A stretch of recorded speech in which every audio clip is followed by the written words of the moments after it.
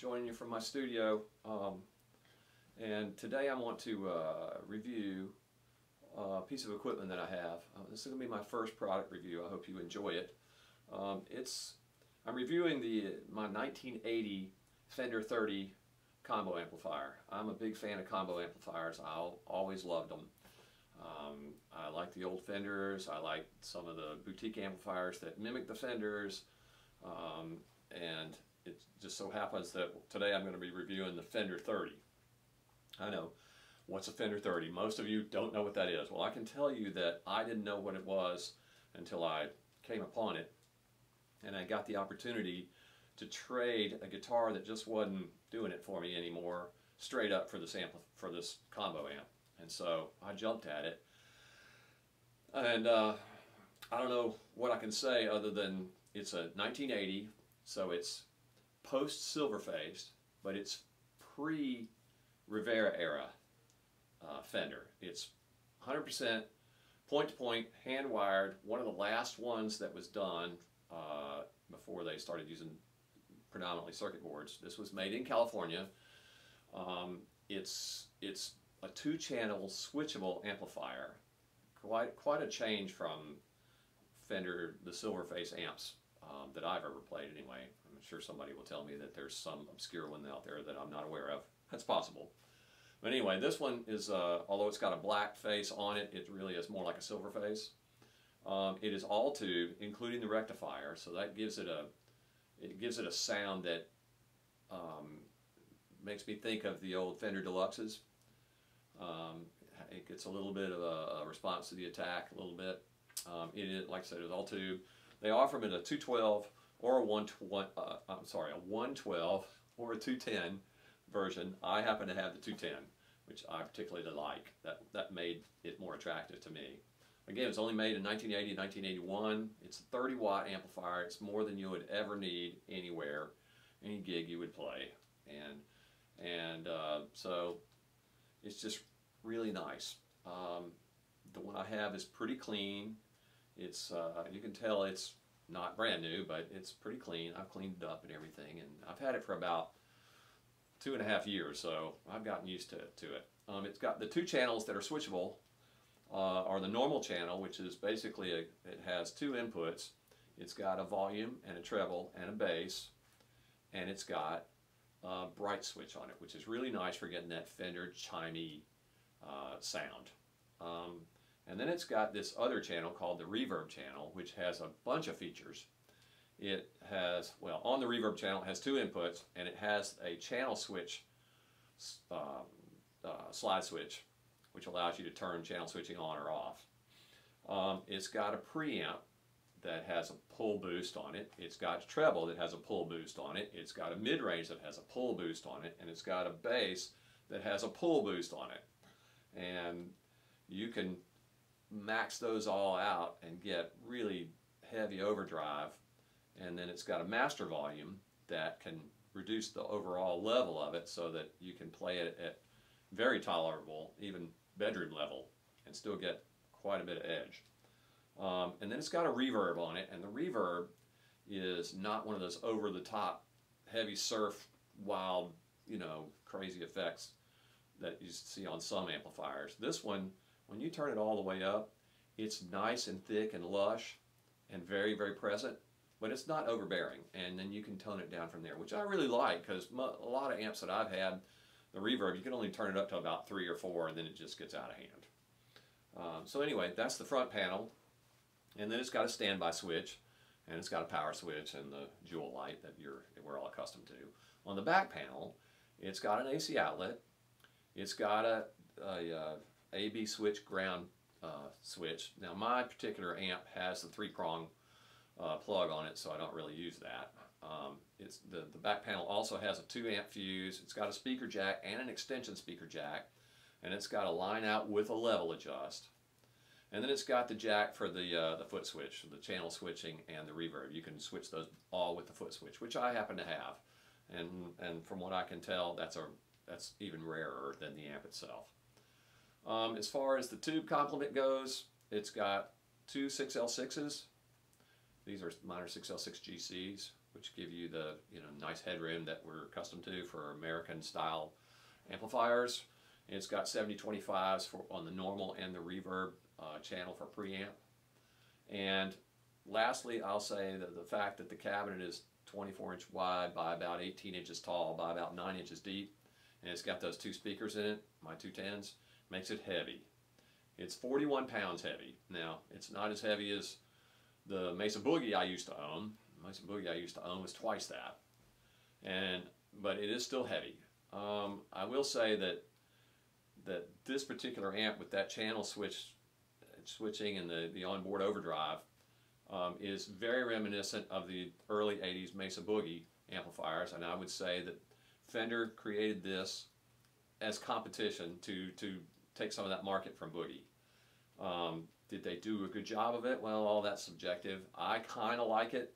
It's not as good as the Boogie I used to own, but it is still pretty usable, and I think it's kind of neat.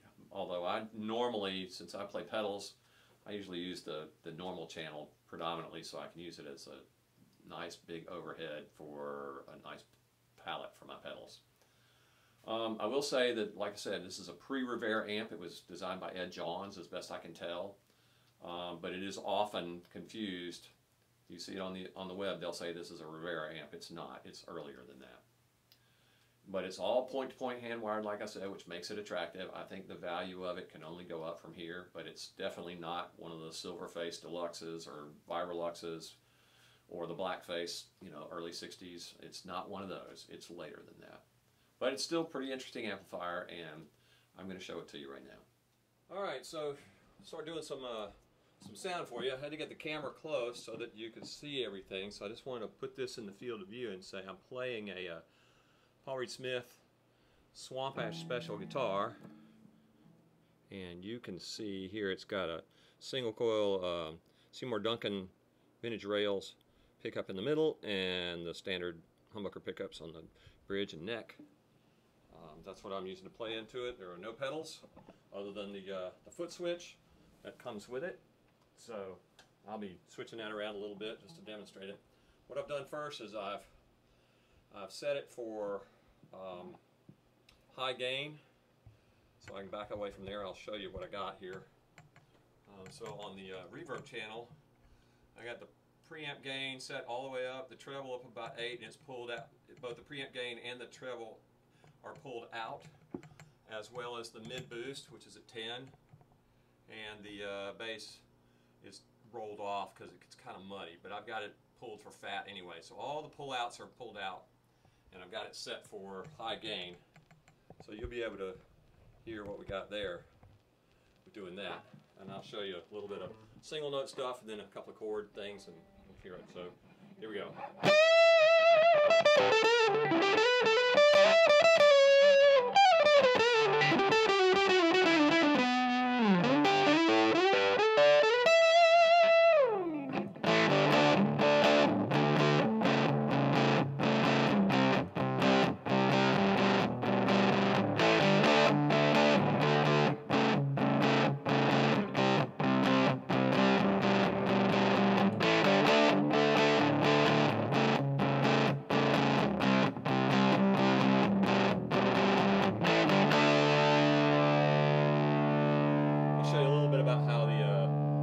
Kind of muddies it up when you bring it up. Push the bass up, now you hear it. So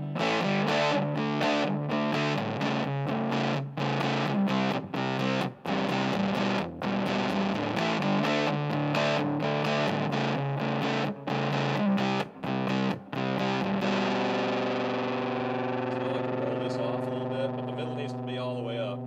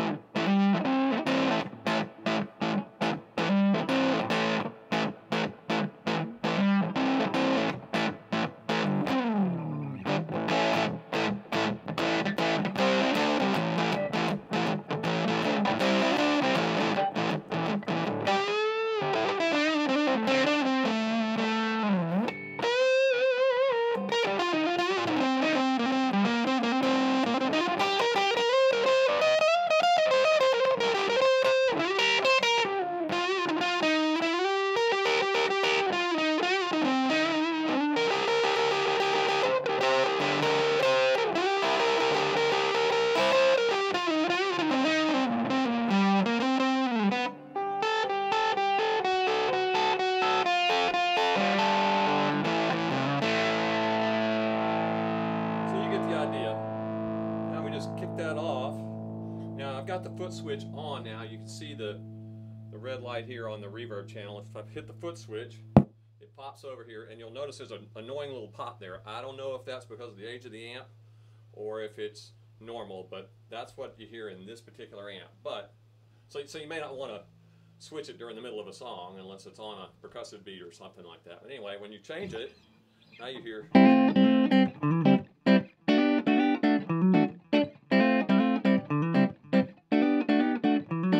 you can see on this guy over here, now I've got it over on the normal channel. You can see it lit up, and the settings on it are the volume is at about 2, and the treble is about 6, and the bass is down about 3. I've got it set there, and the bright switch is on. Now there's a big difference from what I can tell in the bright switch being on and the bright switch being off, and I'll let you hear that. So there it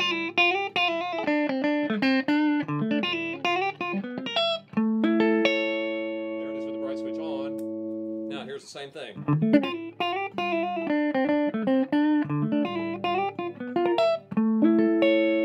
Hear the difference? So the bright switch really, to get that chimey Fender chime, you need to have that on. So I really dig that. So you can see it switches back and forth between the two channels with the foot switch.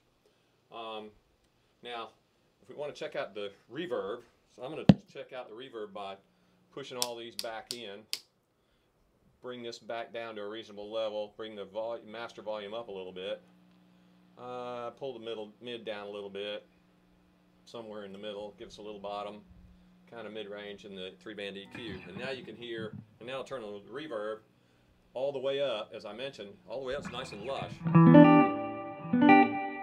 Not overbearing, but it's up there. Now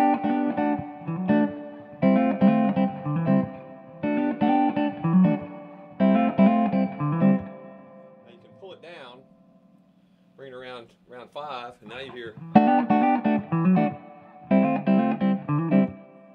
It to have just a little bit of atmosphere, so I'll bring it down a little bit more, just a wee bit.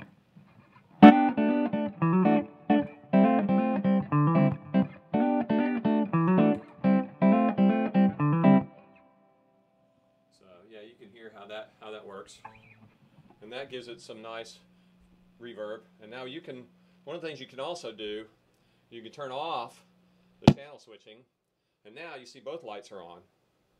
And what that means is whichever one you plug into is the one that you get sound out of. So to illustrate the point, if you turn it back on, see this one's off, and you can hear it in the reverb channel. But if you come over here and plug it into the normal channel, what do you think you'll get? Nothing. Nothing. So, oh, there's my reverb. So if I put this in here and I turn the channel switching off, again, that annoying pop. Hear the reverb? Now if I push it over here, now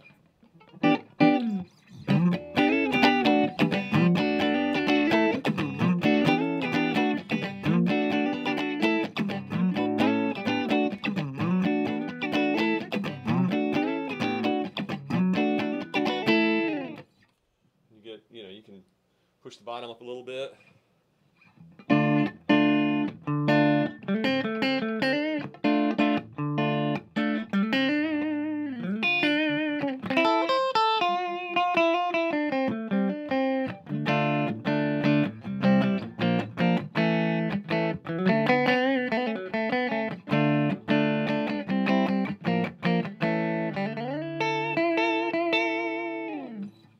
So, yeah, and then you can take and unplug it here and put it in here.